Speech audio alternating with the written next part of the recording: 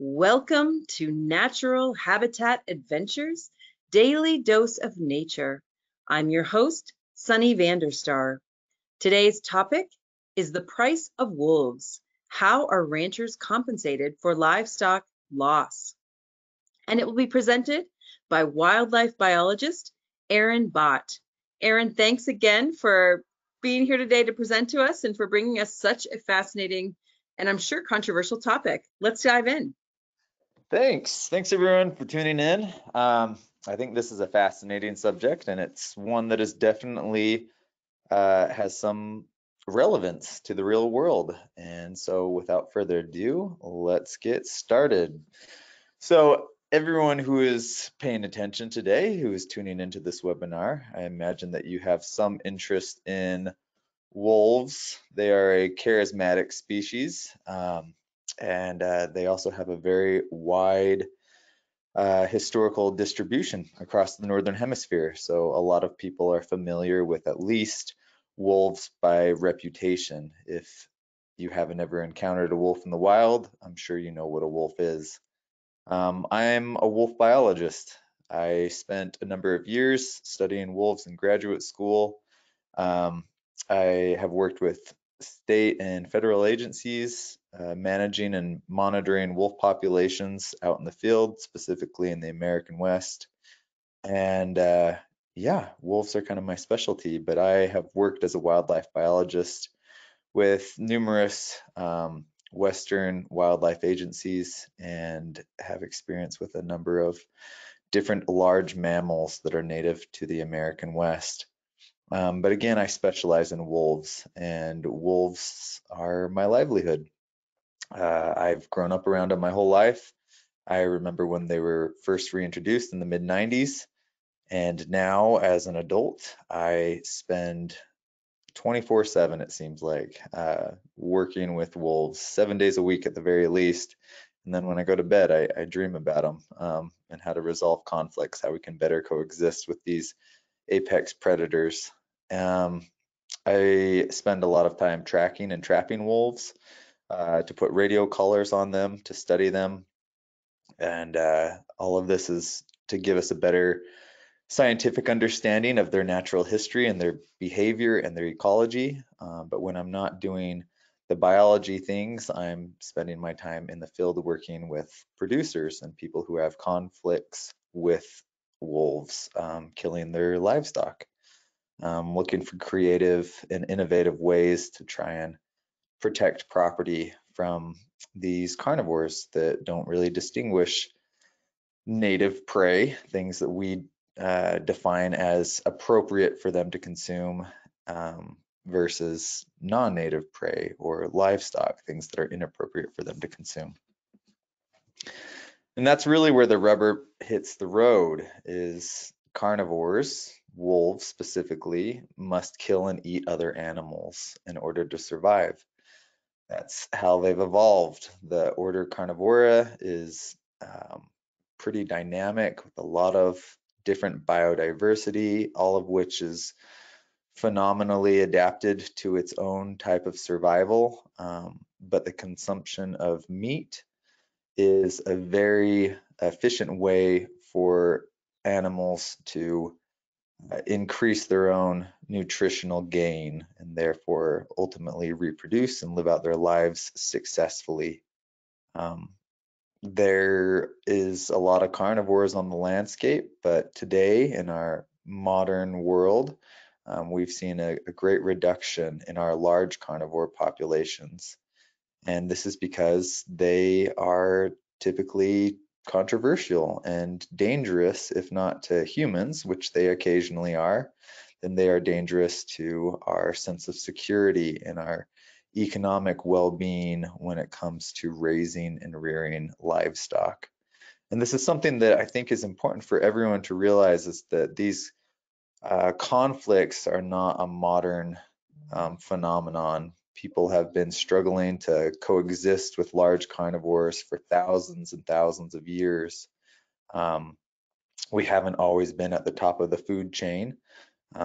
We've sometimes had to share the top of the food chain with other carnivores on the landscape. and especially when humans adopted agrarian practices of animal husbandry, when we began to herd and ranch domestic animals for our own consumption, we ran into more conflicts with large carnivores. And because of these escalating conflicts over the last 2 centuries specifically, large carnivores across the world have declined in number. But we've got some success stories as well, because there's, again, a lot of charisma with large carnivores. And people are working actively all over the world to try and figure out how we can better coexist with these animals that are so controversial. I often joke that if wolves ate daisies, they wouldn't be controversial and we wouldn't have to worry about anything. But again, they've evolved to be obligate carnivores, meaning that they depend upon meat for their survival. And they can get it in just about any form that they choose, so long as they're not molested. And so this conflict, again, really comes to a head because humanity has adopted, in most places, agrarian practices where, for our own foraging benefits, we began to farm, and we began to adopt animal husbandry practices and methods in order to secure our own rates of survival in a much more efficient manner than they had been, or at least than we had perceived that they had been when we were hunting and gathering. And when you have domestic livestock on the ground and you have large carnivores in the area, there can be some pretty nasty conflicts. Again, because predators don't typically differentiate between what is approved for them to hunt and what is not approved for them to hunt. Now, I'm specifically going to be talking about wolf compensation plans that we have here in North America, because it's where I live and it's where all my expertise is. But I have given several large carnivore specific webinars for Natural Habitat Adventures in the past, where I talk about grizzly bears and wolves, of course, but also mountain lions. And grizzlies, also known as brown bears, and wolves have a tremendous distribution across the northern hemisphere. So they're not just endemic to North America, they can also be found in Eurasia. And it's important to realize that there are different policies and compensation programs available to people who coexist with these animals in other parts of the world. But I'm specifically going to be referring to compensation programs that we have here in North America, most specifically in the American West. But in places in Europe where wolves are again recolonizing and growing in number, they have their own challenges and their own hurdles as they're trying to, again, find some kind of common ground where large carnivores can coexist with humans on the landscape, and we can avoid eradication, which is the route we took not too long ago, about 100 years ago, where most wildlife, large carnivore populations were targeted for eradication. Again, specifically here in the American West. But I like to point out that people who have settled the American continent didn't necessarily have malicious intent. Our understanding of ecology is complicated, and it's very new as well. For a long time, people didn't have really an appropriate or healthy understanding of how ecology and environmental sciences worked. The environmental sciences are arguably one of the newest sciences that we have on the block. The term ecology, the word ecology, wasn't even coined until the 1930s. And so there was a tremendous misunderstanding of the role of predators in the system and how it worked. And again, it's not just an American Western conflict. We had wolves all across the Northern Hemisphere, but they were systematically eradicated out of most countries that we have in Europe, as well as throughout the Middle East and through Asia as well. So again, it's just kind of this misunderstanding of that there are good critters to have around and there are bad critters. And domestic livestock are often or have often been classified as good animals. They're animals that we can depend upon, and the bad critters are the ones that compete with the domestic livestock.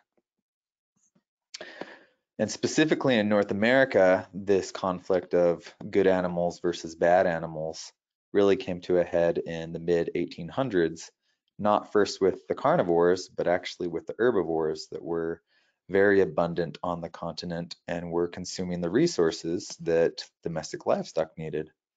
There are various reasons why our massive bison herds and elk herds and pronghorn herds, which all were in the tens of millions, took a sudden plunge to just a few thousand remaining animals on the continent.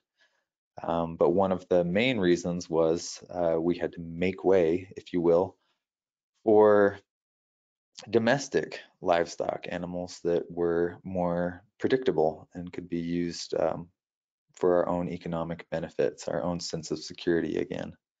And we have this terrible period in the 1800s that we often refer to as the Great Slaughter, where again, people who were colonizing North America were very quickly exploiting the natural resources and were decimating the herbivore populations that we had across the continent. And it wasn't after those herbivore populations had been replaced by domestic livestock, mostly cattle and sheep, that the abundant carnivore populations began to really target a lot of those domestic herds. And so in the late 1800s and in the early 1900s, we have records of tremendous livestock depredation conflicts with predators across specifically the American West, but really everywhere. And a lot of these were accurate. There was a lot of conflict, again, because we had wiped out all of the native herbivores and supplanted them with a lot of Eurasian, non-native, domestic animals that were easy pickings for carnivores like wolves and bears and lions. And these carnivores, again, were considered the enemy. They weren't considered worth anything to many people. And so in the early 1900s, from 1915 to the 1930s, the government worked with local governments to initiate predator eradication programs. And this targeted not just wolves, but all carnivores, coyotes, mountain lions, bears, and these predator control programs were very effective. But again, I like to emphasize that this is not a new thing. In fact, the earliest wolf bounty that we have ever recorded is from the 6th century BC in ancient Greece. So for a long time, people have been having conflicts with large carnivores. But what made this modern era so successful at quickly eradicating predators is we began to change our methods and incorporate poison with trapping and with bullets. But poison is really the nail in the coffin that killed off most of our large carnivores, especially wolves. You can see their historic range was basically everywhere in North America.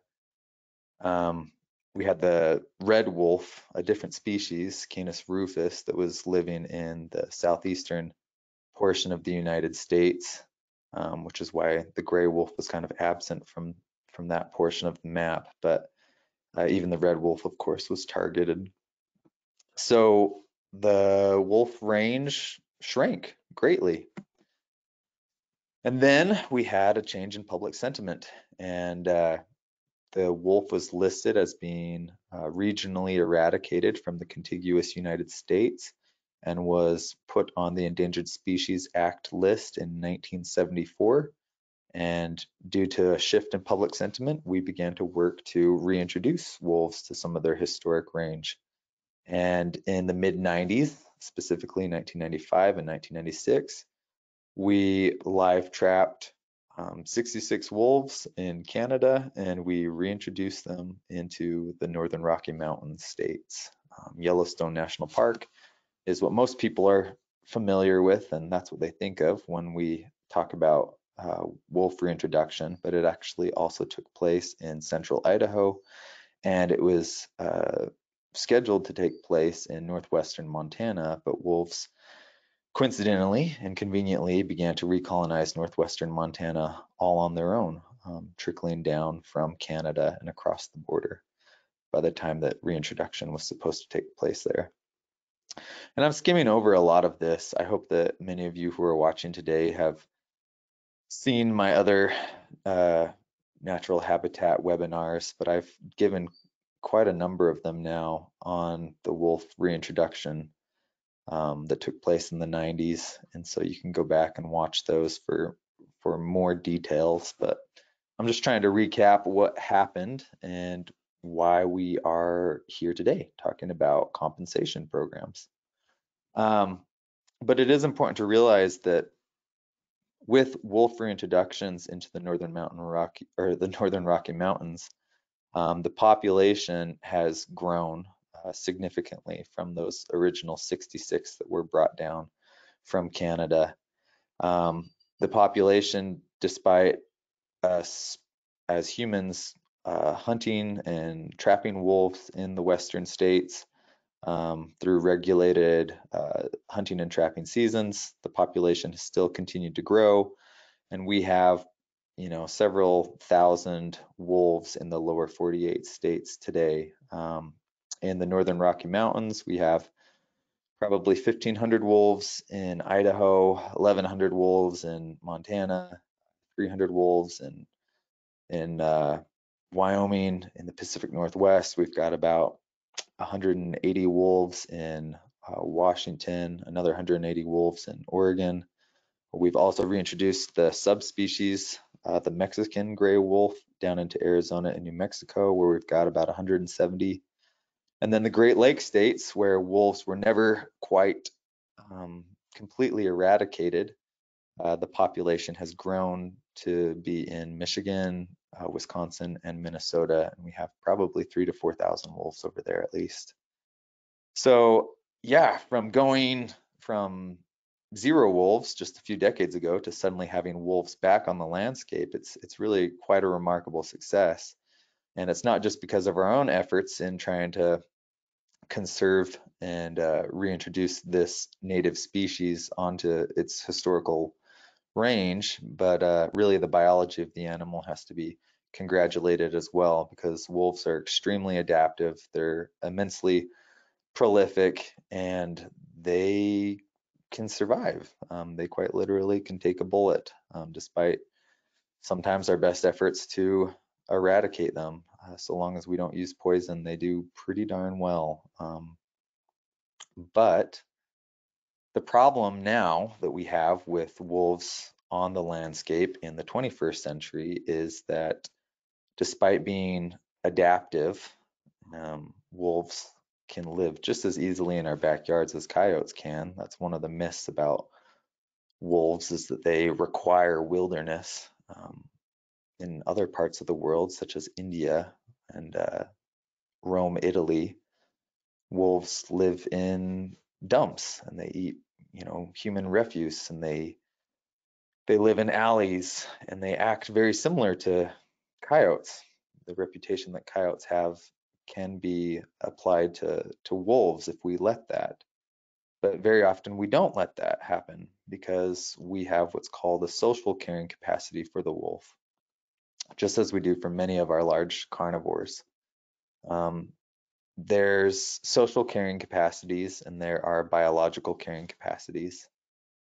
A biological carrying capacity is basically, in a nutshell, how many animals can live in a population based off of the number of resources available to them.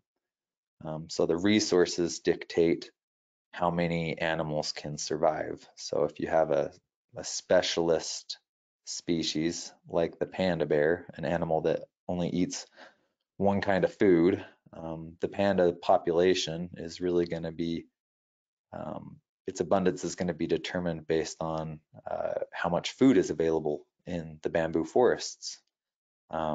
More bamboo forests, more panda bears, kind of simply put. But because the wolf is a generalist, it can eat elk and moose and bison, but it can also eat cats and dogs and sheep and cattle and garbage. Um, they can live just about anywhere. Again, they have no biological restriction regarding their foraging capabilities. Nevertheless, there is a social carrying capacity where we humans do have conflicts with wolves. We're not okay with wolves eating our sheep and our cattle, and we're not okay with them eating our dogs and our cats and eating our garbage. So again, it's a human tolerance issue rather than a biological issue, which ultimately restricts the wolf and other large carnivores of where they can and cannot live. And since we reintroduced the wolf, the landscape in the contiguous United States and all over the world really has changed quite greatly. There's more people, for one thing, and we take up more space. We have a bigger footprint. And yes, it's true that wolves are an apex predator on the landscape, but again, we manage the modern world basically based off of a social carrying capacity. So there are lots of anthropogenic variables at play which dictate where wolves and other animals can and cannot live. And one of the biggest complications that we have is we've got hyper-urbanization, where lots of people want to move into areas that is suitable for wildlife habitat. And we're seeing that in the American West specifically.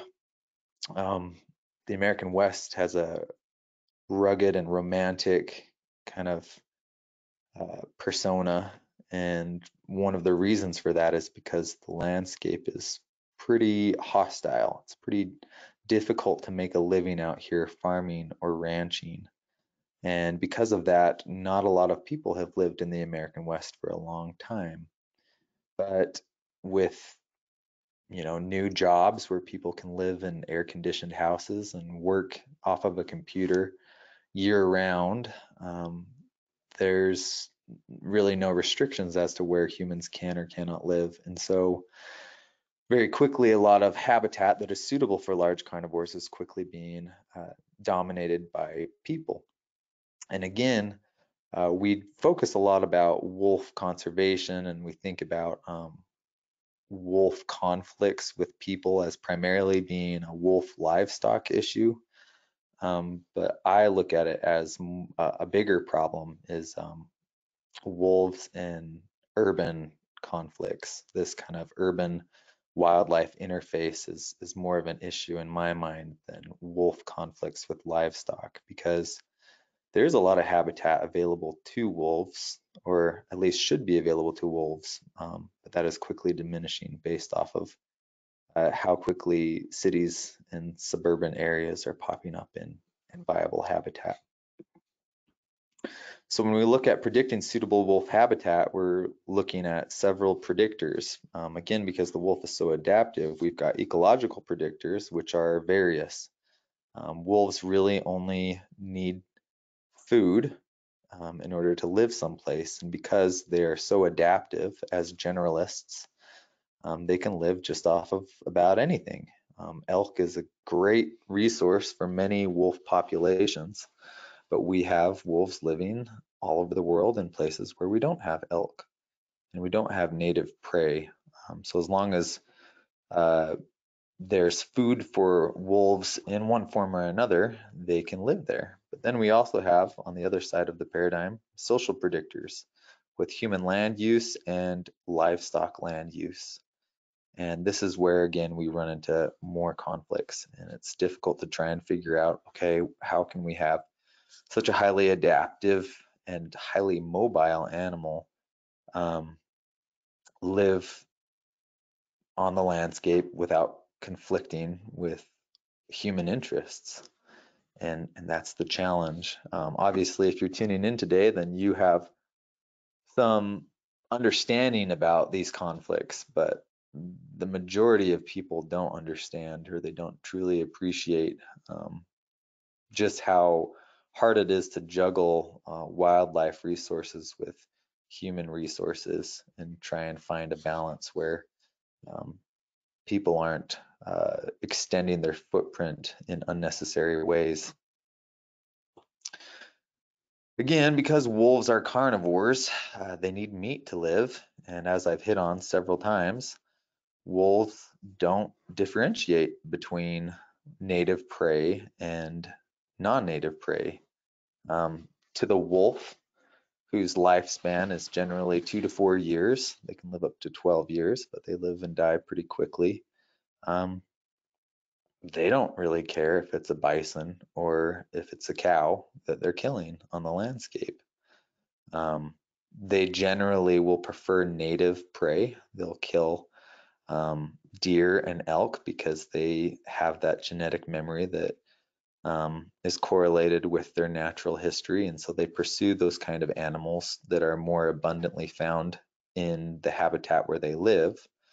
But it's not uncommon for wolves to come onto pastures, specifically in the West, where we have large free-ranging cattle herds and sheep herds, and they quickly learn that cows, just like people think, make delicious hamburger, and sheep are delicious as well.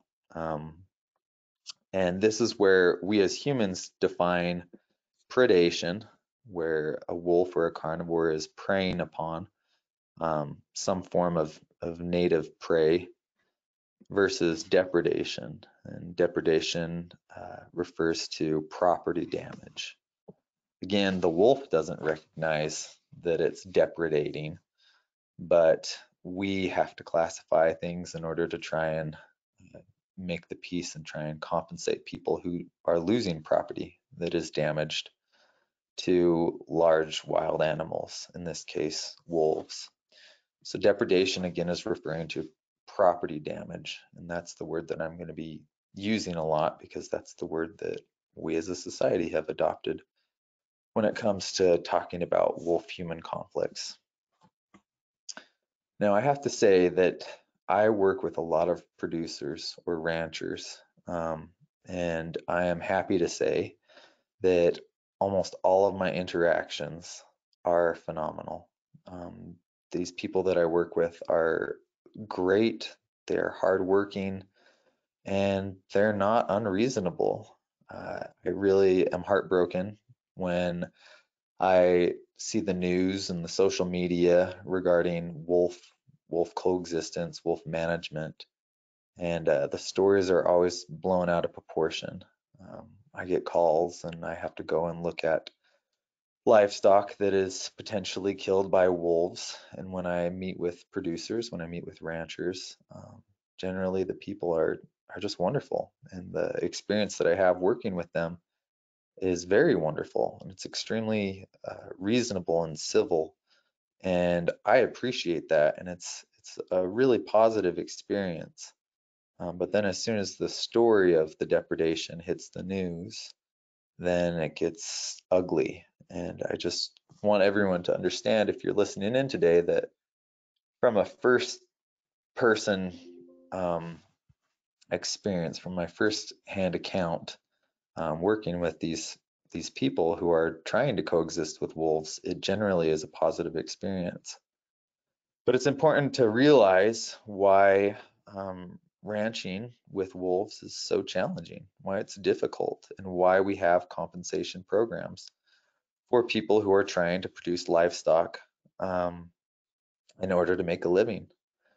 So ranching is it's a part of human history. Animal husbandry has been around for a very long time. And to make a living ranching in the American West is extremely brutal. You don't get rich ranching. In fact, I have some empathy because I grew up with family members who ranch, and I guess I've got sympathy too because I also ranched for a little while. But as a biologist, I'm never going to get rich. And I do it because I love it. I'm very passionate about what I do. And ranching is the same way. Most ranchers are almost dead broke, and they are trying very hard to make a living doing what they love, because they love it. They love being outside. They love the connection with the land. Um, and I can relate to that, and I appreciate that. And I appreciate the stress that comes from trying to make a living, um, when you're not gonna get rich. The average profit margin for ranchers in the Western US is 1.2%. That's very small. You're borderline broke most of the year, and you only make money once a year when you take your livestock in. And the tragedy is that all of these mom and pop ranches are competing for business with mega operations where 94% of America's beef is coming from corn-fed cattle out in the Midwest.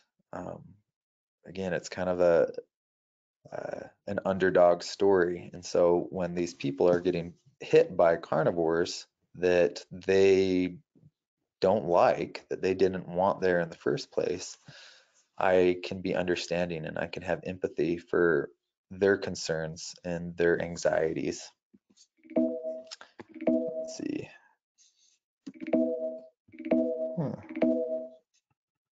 My slide presentation. There we go. There we go. A lot of producers too offer what's known as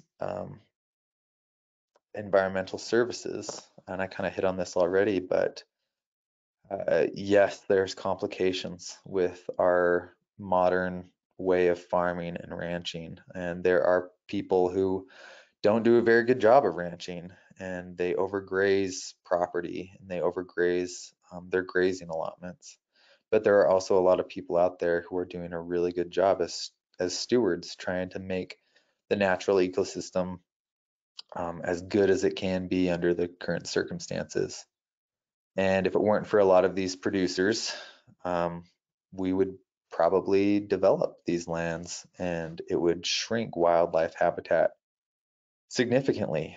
Yes, it's true that perhaps a rancher doesn't care for wolves or bears or lions, but those bears and lions and wolves have a much better chance of surviving on a large ranch than they would ever have living in an urban area. And this statistic just came out just a few months ago. An acre of natural land is lost in the West to human development every 2.5 minutes. Again, just a lot of people wanting to live in wild places and kind of get their own slice of the pie. And I understand it. My family's been here for 6 generations, so I like to say that we started this madness, but it's just how it goes. We need to have smaller footprints in the West. And again, ranching and farming often offers some form of reprieve for wildlife. Now, this gentleman here is Aldo Leopold. If you don't know who he is, you should look him up because he is one of my all-time heroes. He is considered the father of wildlife management in the 1930s and 40s.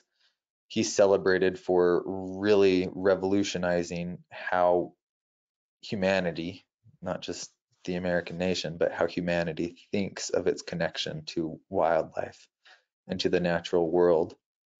And he was very practical. And I took this quote from him where he said, "Conservation will ultimately boil down to rewarding the private landowner who conserves the public interest." And I think that that very accurately summarizes what we're talking about today with compensation programs. Because we have producers, we have ranchers that have hundreds of thousands of acres out here, and they are asked to, or tasked with, or asked themselves, volunteered themselves to be the stewards of these natural landscapes, and we want to reward them for doing a good job, rather than punish them. Now, when wolves were first reintroduced, the tensions were pretty high, and they're still high in a lot of areas where wolves are currently recolonizing habitat where they've been absent for decades. And I take my hat off to the Defenders of Wildlife, a non-government organization, um, who really took the initiative of putting their money where their mouth is. And I stuck this book up here by Hank Fisher, who was um, instrumental. He was an instrumental leader with the Defenders of Wildlife in the reintroduction of wolves in the 90s. And his book, Wolf Wars, although it's a few decades old now, I think is a really great resource for anyone who's interested in learning about that reintroduction story. And the success of collaboration and civil discussion can actually play in the roles of conservation. But it was brought to the attention of Hank Fisher and the Defenders of Wildlife when the discussion was going on back and forth about how and if wolf reintroduction will actually take place. And they were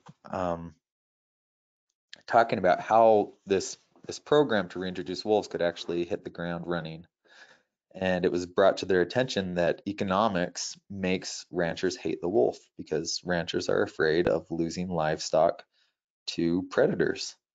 And why would any rancher be in favor of reintroducing wolves when they're afraid of losing money to these carnivores? And so it was suggested that they pay for their losses, pay for the losses of ranchers.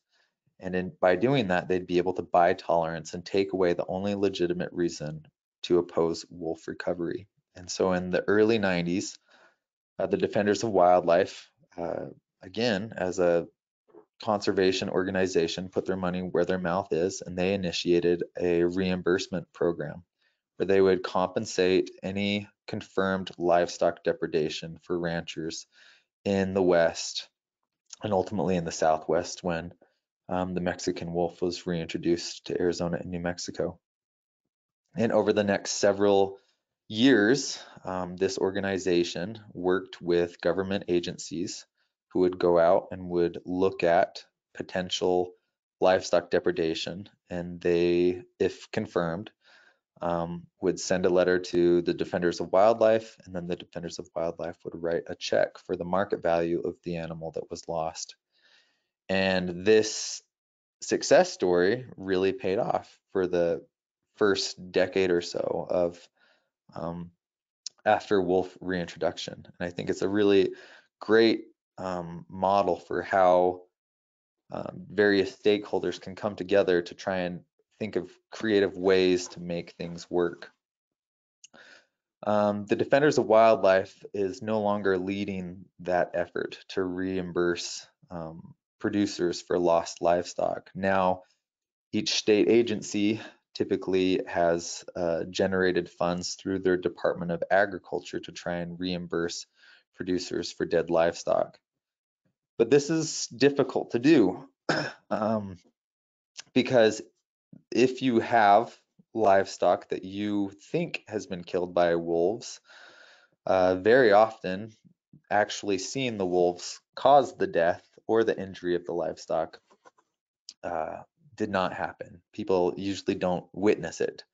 But as a producer, if you're out on the range and you see one of your animals that's dead, unexpectedly dead perhaps, you knew that it was alive and kicking at least the day before, then generally what happens is that producer contacts their state wildlife agency, or in some cases, APHIS and Wildlife Services with the federal government.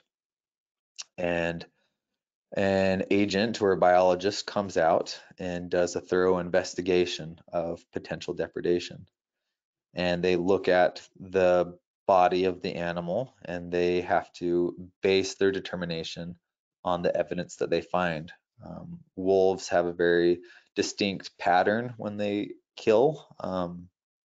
They bite in different places than lions do and bears do, and generally coyotes do. And so by looking at the dead animal, you can begin to piece a story together. You can also look at what happened around the scene. Are there wolf tracks? Is when you're measuring the bite marks, or do the bite marks match up with wolves? Is the pattern indicative of wolf predation? And very often we have to also consider hemorrhaging. Was the animal actually killed or injured by wolves, or was it an animal that died of some other cause and then was fed on by wolves? And that's one of the nastiest um, challenges when it comes to livestock depredation. Is very often you can have a producer who says, I saw wolves eating on my dead cow, but you go out and you have to look at your dead cow and you have to then make the determination of whether or not the wolves killed the cow or whether the cow had died from something else and the wolves were eating on it.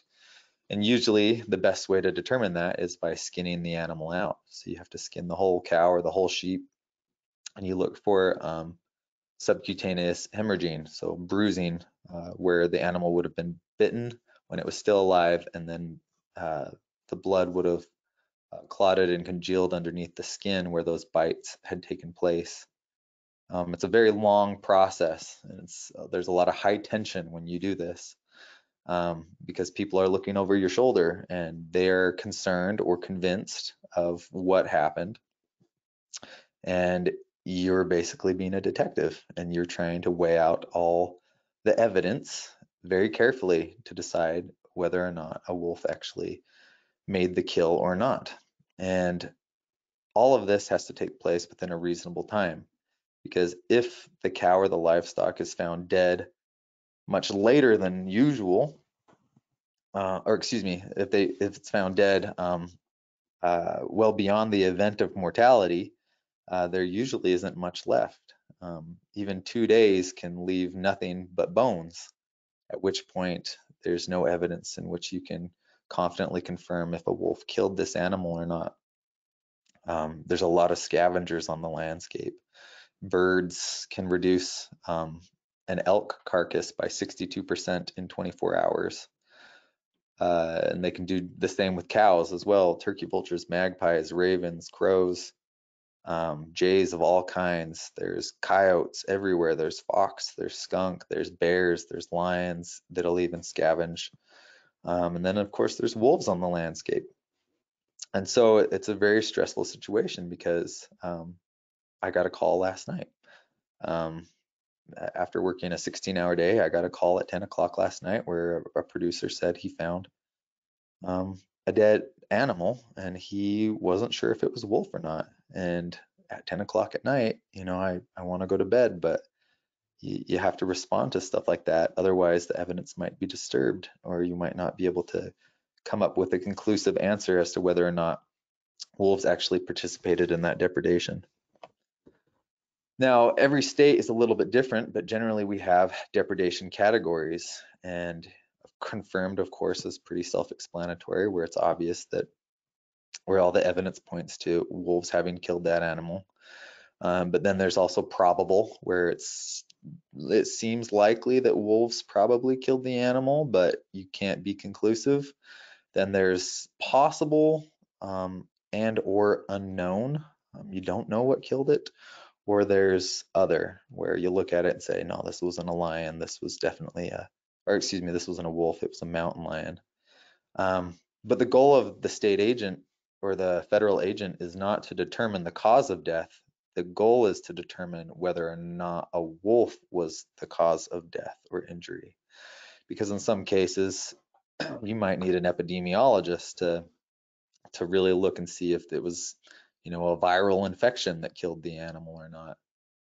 But your whole goal as an expert is to say, yes, this was wolf. No, this was not wolf.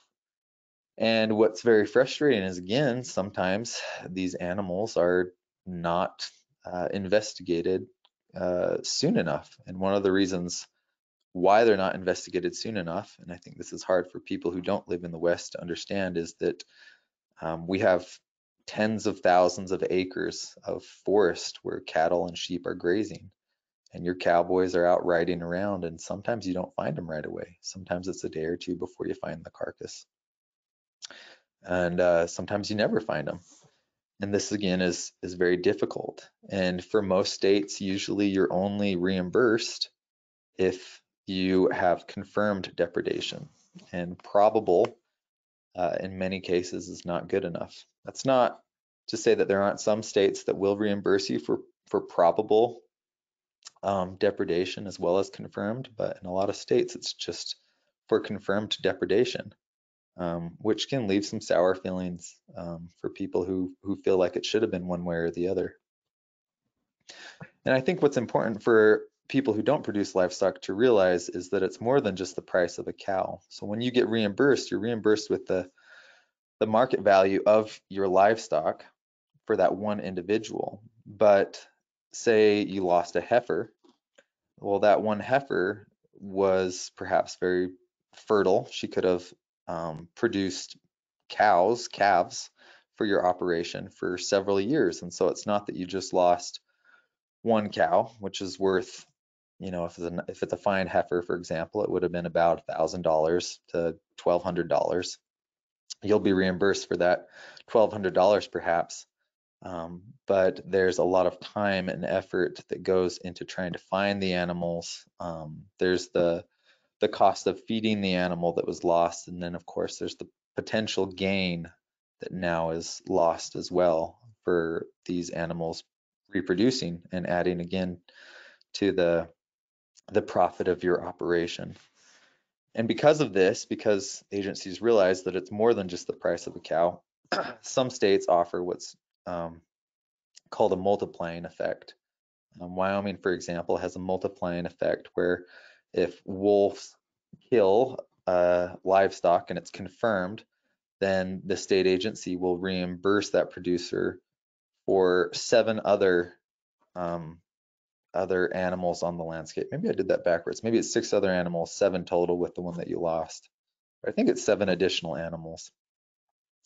Let me try and explain that again. So if you're out operating on 20,000 acres, the concept behind this is if you find one animal that has been killed, and let's say you've got 1,000 or perhaps 1,500 cows, there's a chance that you lost other cows that you weren't able to get to and confirm were killed by wolves.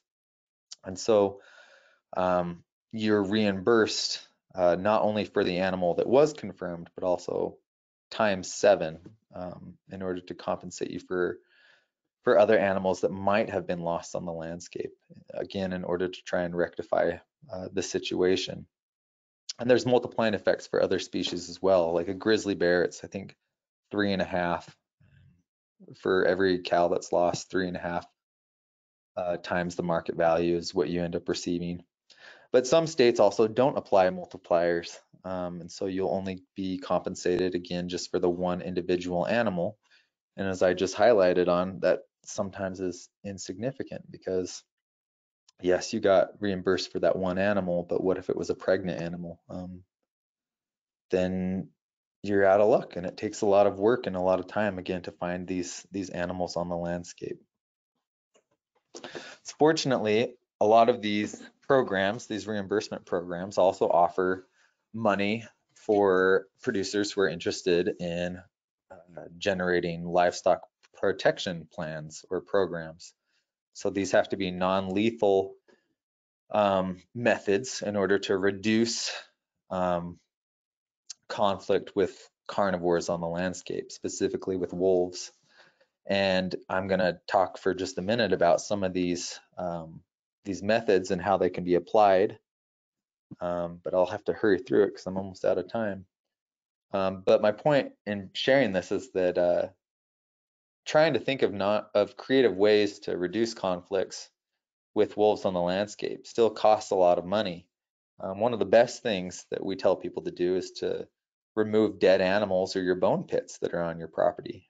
Animals die from other things, not just carnivores. And then wolves or other carnivores come around scavenging on those dead animals that you have. And the best thing to do is to bury those large animals.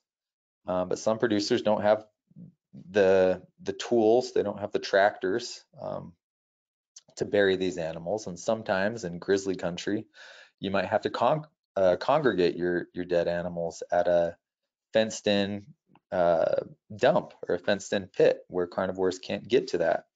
And so you can hire someone full time to come around and remove dead livestock from people's property. And you're looking at about $20 an hour to do that, but a state agency or a federal agency in some cases, or counties, might generate funds to pay someone to do that. But again, this can be difficult based off of the topography or time of year where your operation is at. Something else that is very effective is human presence, but a lot of producers don't have the money to hire more cowboys to spend the whole year riding around, or at least the grazing season, riding around on horseback, herding your livestock. And so again, you're going to be paying someone about $20 an hour per person to go out and tend your livestock. And this is all based on, the success is all based off of human vigilance and hoping that you hire people who are good at their job. Livestock guardian animals like dogs are phenomenal, but a good dog costs about $1,000, plus you have to train it and then you have to feed it as well.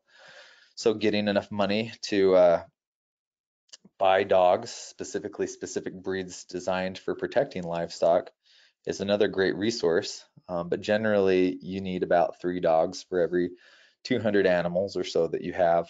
So you're looking at a large group of dogs that you are going to be paying for and then feeding.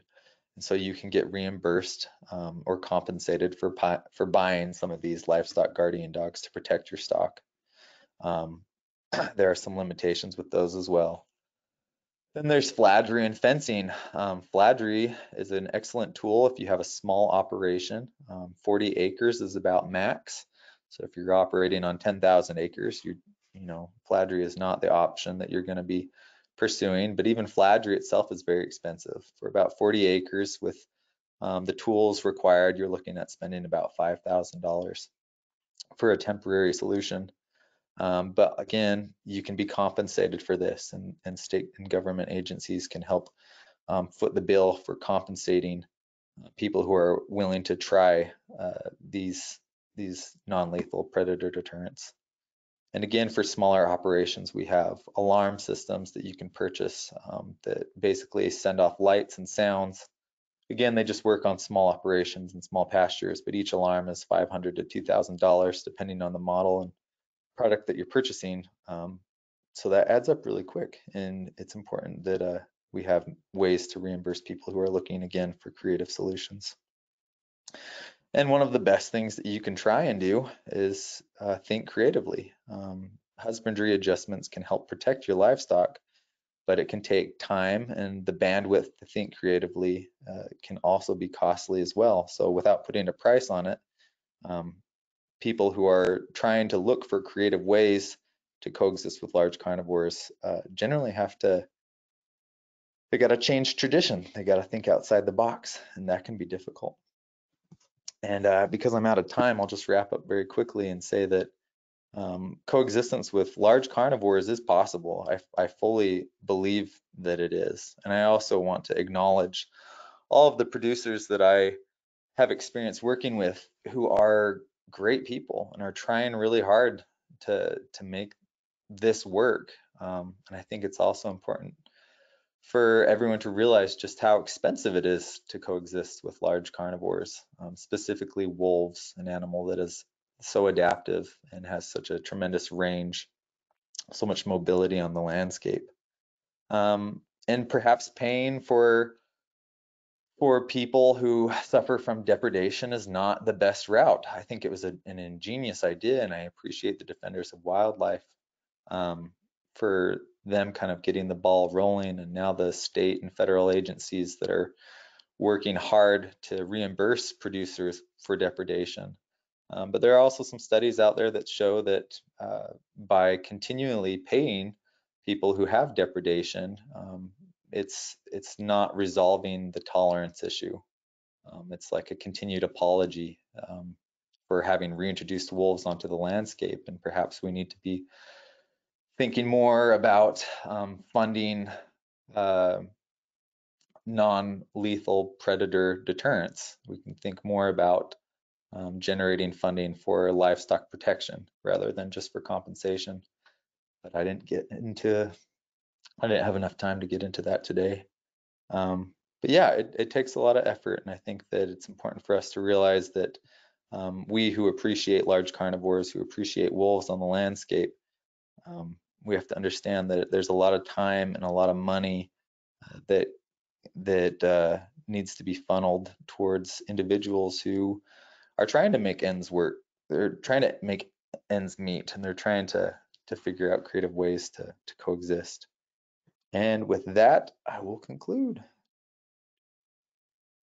Aaron, thank you so much for bringing your knowledge and perspective to this topic. It really is complex and fascinating. We have a few questions. Let's see how many we can get to with the limited time we have left. Can you explain why wolves or depredation by wolves is compensated differently than other predators? Yeah, one is, I mean, it's aside from coyotes, wolves kill a lot of livestock, which is unfortunate, especially as a wolf biologist. I wish they didn't, but yeah, they do kill a lot of livestock, and also they have they kill more livestock than a lot of other carnivores on the landscape, in most cases. And because they have such a tremendous range, for example, there are more wolves across a greater distribution in North America than there are grizzly bears. Wolves are usually the animals that we're trying to compensate people for having depredations. And another thing is, wolves having been removed from the landscape for so long, the idea was to try and help facilitate some kind of monetary reimbursement program that would facilitate for tolerance. So people who have ranched without wolves for the last 70 years, 80 years, now suddenly they have to think creatively and they have to buy new tools to try and to coexist with wolves. Really, it's just wolves are new, and we're trying to figure out how to make people okay with having wolves on the landscape. And the first thing that we tried was reimbursing people monetarily to see if that would work. Can you explain how livestock are killed? Does the pack of wolves kill one cow generally, or do they attack several cows in a herd at the same time? Well, it depends. Usually it's the young, right? So it usually takes place, it's usually young livestock that are targeted. So calves are born, depending on the operation, in the spring and or in the fall. And when those calves are very vulnerable, a wolf or several wolves can come in and they can kill calves. And in some cases, we experience what's known as surplus killing, which is never a good thing, but it's when the wolves kill more than one animal. And it makes, the wolf reputation for being a bloodthirsty monster kind of haunt the ranchers. But what's happening is the wolves are killing livestock that are vulnerable, and the idea is to come back and eat the animals that were killed later on. But yeah, it all depends on the operation. I guess I'm not being very clear, but usually wolves target young animals such as calves, and also vulnerable animals such as sheep. They don't have very good defense systems, and yeah, they just run after them and bite them. Got it. I think we have time for one more question. It seems that in most pictures of wolves, they have their tails between their legs. Why is this unusually submissive behavior so common in an animal that doesn't have a submissive reputation? I'm I'm not aware of a lot of photos that have that, except for maybe like, I'm thinking on my presentation, I had a picture of the wolf at a cow carcass, and the wolf looked pretty submissive there because you've got a human that's approaching the kill site taking a picture. And so if you're seeing pictures of wolves with their tails in a submissive position, it's usually because the wolf is aware of a person getting too close to them and they are uncomfortable with that situation. Got it. Well, thank you again. I'm going to hand it back to you for closing comments. Thank you very much for tuning in. Once again, I made a presentation that went almost too long. So I'm sorry I didn't get to everyone's questions, but yeah, thanks again for listening, and hopefully this helped you understand a little bit more about how wolf coexistence works. It definitely did broaden our understanding, so thank you.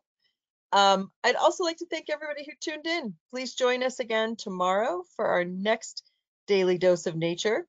You can check out this week's lineup, including registration links, on our website at nathab.com/webinars. We did record today's presentation, and we will have the replay available on our website soon. With that, I'll conclude the webinar. Have a wonderful day, everyone.